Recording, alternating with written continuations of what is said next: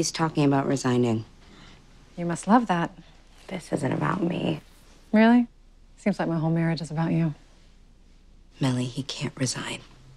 I'm sure we can make some kind of deal. I try to be pleasant. I try to be... I'm the first lady. There are sacrifices. There's a price. And for a time, that was fine. You and I wanted the same thing. Fits in the oval. We were on the same team, you and I, and everything was fine. I just don't understand what happened. What happened? You let that girl get into his pants! You left the team, Liv.